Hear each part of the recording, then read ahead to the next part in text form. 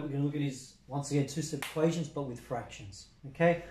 Now, if you don't remember two-step equations, please refer to my video previous to this on YouTube. Okay, let's make a move.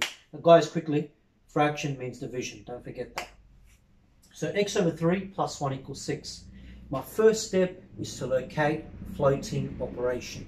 The operation that has nothing to do with the letter at this stage. So x over 3 are bound together. And then we've got plus 1 floating around. So my floating number or floating operation is plus 1. Opposite of plus 1, throw it to the other side, it becomes opposite, reverses. Opposite of plus 1 is minus 1. 3 equals 5. Okay, so we reduced a two-step into a one-step equation. X over 3 equals 5. X over 3 means x divided by 3. I circle 3, take it to the other side. Now, remember, it's the operation that gets reversed, not the number itself. So it's opposite of divide is times by 3. X equals 15. There's the answer. Question 2, same thing. Make sure the letter is on the left-hand side when solving these equations. Starting from the left-hand side, my floating number, -5, the floating operation. Opposite of minus 5 is plus 5. So whenever you take it to the other side, the operation reverses. Equals 8. 3 plus 5 is 8. Now, y over 2 equals 8. It means y divided by 2. And opposite of dividing is multiplication. Multiplying by 2. Y equals 16. Okay, that's it. 8 times 2 is 16. Okay. Now notice there has not been any negative number in front of the fractions. Or we don't have a negative fraction. We'll do that very, very soon. Okay. And this one here. Minus 4 plus q over 2 equals 3. Is the letter on the left-hand side? Yep. Okay. No issues. Is there a floating number? Is there a plus something or a minus floating around? Here it is. Okay, if it's not, attack the fraction then. Opposite of minus 4 is plus 4. Same process. Nice and easy.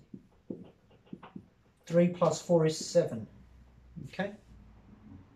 You can use a calculator if you need to. Now q over 2. Q divided by 2. Circle the 2. Opposite of a fraction, because it's division, is multiplication. Okay, to undo a division we do times. Times by 2. And I'm just going to write this here. Q equals 7 times 2 is 14. Okay, excuse the board from moving a bit. Next one. Left hand side. I'm already assuming, I can already see that the letters are on the left hand side, I don't check. But in this case, on the left hand side I've got a number.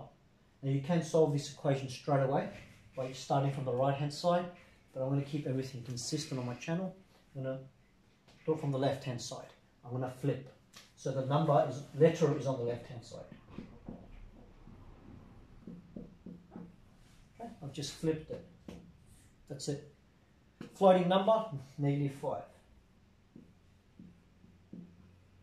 Okay. M over 7 equals 3. Minus 2 plus 5 is -3. Use your calculators if you need to. Don't put too much stress on yourselves. M over 7 means m divided by 7. Now this becomes my floating number. Opposite of division is times by 7. M equals 21, the magic number. Okay, so that's basically equations with fractions. I'll do 2 examples on when we have negative fractions. Just do these above here. Let's just say question 5 is saying minus x over 3 equals, plus 2 equals 5. Okay. Start from the left hand side.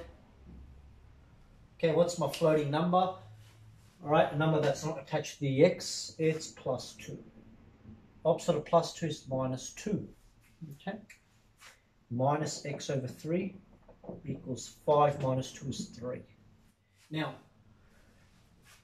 fraction means division. My floating number, in this case, or the denominator, is minus 3. It's opposite of dividing by minus 3, times by minus 3. X equals negative 9. Okay. Because 3 times negative 3 is negative 9. Okay. So we'll look at question 6. Let's just say if we had minus y over 7 minus 2 equals